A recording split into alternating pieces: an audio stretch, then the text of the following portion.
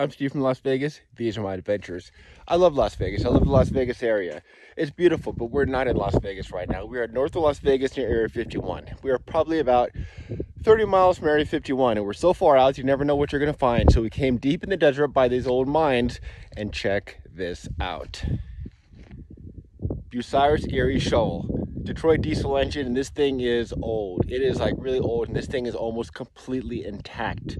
Can you believe this? Completely intact. Look at this bad boy. Check it out. You can see the controls, the engine back there, everything. This thing is absolutely amazing. I mean, I love it. I wish I could have this in my front yard. I mean, who wouldn't? It's just really cool looking. Now, this is in my latest video that should be published right now. It's a day of adventure, and subscribe and you'll be notified when it's published.